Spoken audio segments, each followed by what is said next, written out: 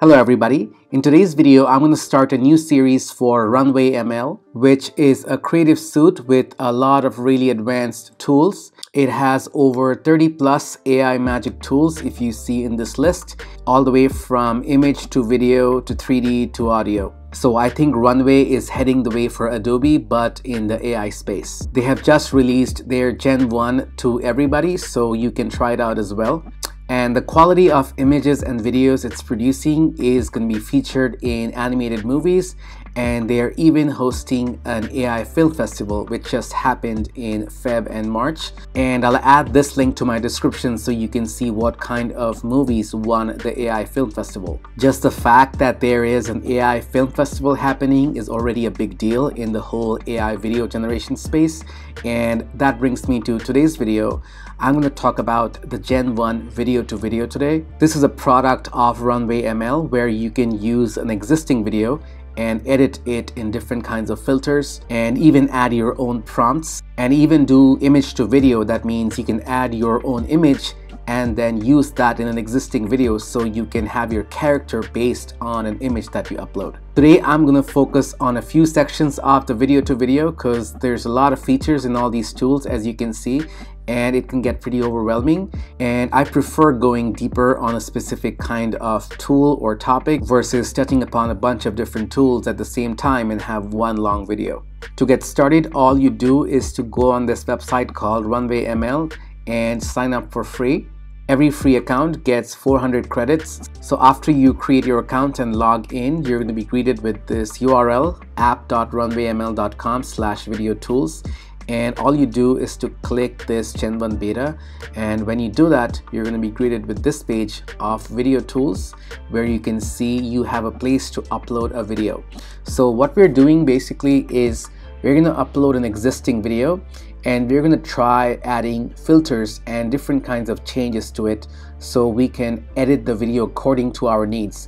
For example, the video I'm going to use today is this lady who's a dancer and she's doing a bunch of motions, and I'm going to clip out a specific portion of this video to use for today's generation, because as you can see, only the first 5 seconds of your video will be processed. They said they're going to increase this limit soon. I think it was 3 seconds a few days ago, but right now it's 5 seconds. So I'm just gonna try up to a 6-second clip. So I have this clip which I'm going to use from the longer version of the video. So before you get started, you should see the limits you have. So right now I have 37 seconds of generation left, and every second results in using up 14 credits, and apparently I have 525 credits available. So for my generation, I'm going to upload my 6-second clip. And while it uploads, you're going to see there's a bunch of demo assets that you have available. These are other clips which you can just go ahead and use if you don't have a clip on your own. But if you do want to start paying for this service, there's a pricing plan in place where I think monthly it is around 15 bucks a month or 35 bucks a month for a pro edition. Alright, I have my video uploaded now, and after that's done, you're going to see this editor pop up in the bottom where you're going to see a bunch of options on things you can do on your video. I'll go over the options here briefly before I get started. This is actually similar to most of the AI image generators. The one here on the left is an image to image where you can upload an existing image and try to implement that character in this video. The second one is the presets. This is what I'm gonna focus on today. This allows you to develop a specific style of video based on whatever you uploaded. So you can find anything you want from a stock video website or something that you take personally on your camera, and after you upload that, you can add any kind of preset and have the whole video run on that preset. I'm going to test out a bunch of these options, and the last option here is a prompt where you can use a text prompt to add inclusions to your video. So if you want to have this video contain a dragon flying in the background, you can mention that here. So I'm going to test out the prompt feature in a future video, but for today's video, I'm just going to focus on the presets. Let me first check the current status of the video. So if you click this, it looks like she is dancing or doing a specific kind of dance style. And if I apply the paper origami now and click generate in the bottom, it's going to start generating a new version of that video in the paper origami style, hopefully with the same actions that she's doing here. Now the time of this generation can vary based on the load that Runway has at the moment. And since Runway ML just released the Gen 1, there is potentially a lot of people trying out this video-to-video functionality, so expect some delays or crashes. And as this is generating, you might see that my counter on the top reduced by 5 seconds. Alright, I have my video ready. I have this character in the paper origami style, and let's see how it turned out.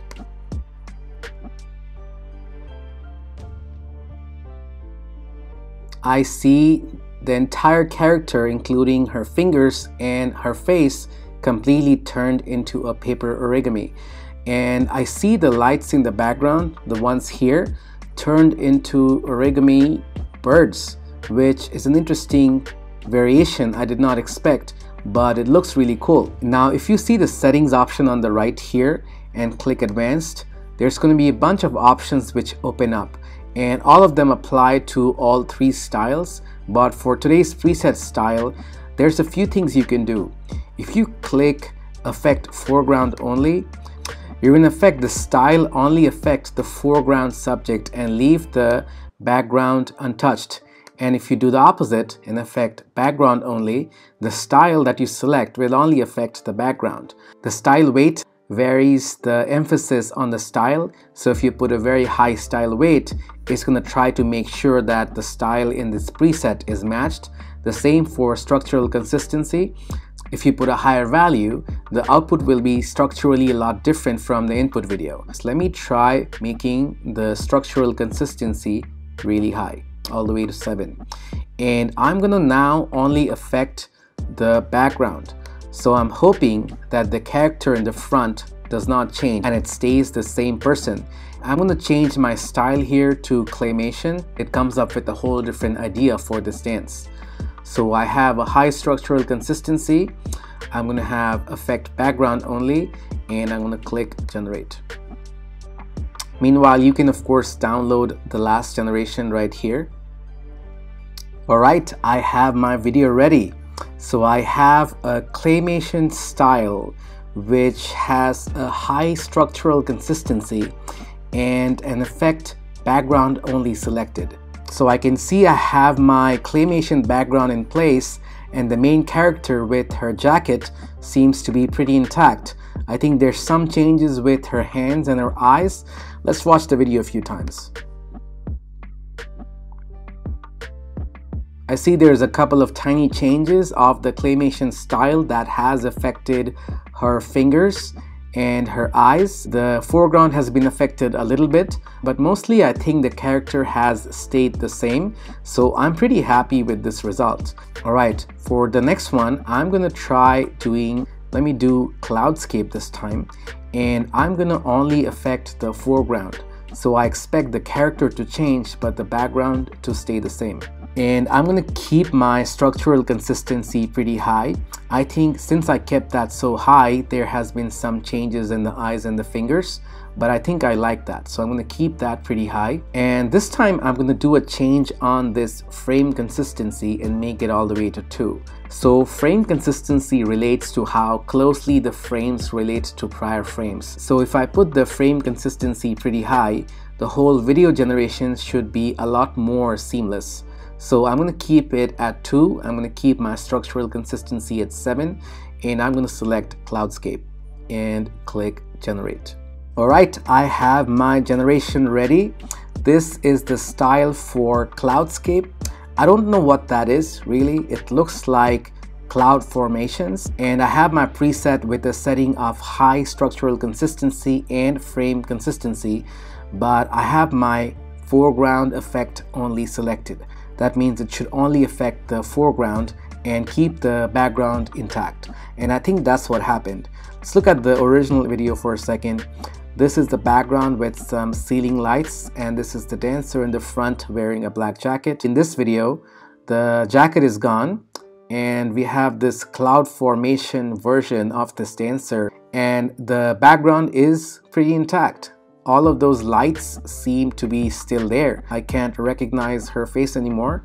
I don't really know who this character is. This seems to be a brand new character. But overall, this is very interesting because I think it followed all my instructions according to what I mentioned. But yeah, this is the third variation of my video, and I have used up 15 seconds till now. Cool. I think I tested out quite a few different features of these presets. I wonder if there's a way they can add more presets or have a way that I can add more presets, because these ones look like they're just trials. They're just something that they're trying out to have the first version of the product out. But I would like a lot of different kinds of presets for me to generate AI animations or videos. But for the first version, for the first week of Runway ML Gen 1, the results look pretty spectacular. I am really happy with how the videos turned out, and I'm even happier that it's actually following my instructions. But that's all I have for this video today. I'm going to have other videos coming up where I test out its prompt and image-to-image feature. There's actually an option to upscale this video, but it comes with this upgraded plan. And if you have your video with a specific watermark, you can remove that too. But both of them are a part of the Pro account. I hope you got some value from this video. If you did enjoy it, make sure to click like and subscribe to my channel. I have a lot more videos coming out both on Runway ML and other tools. Till the next one, thank you so much.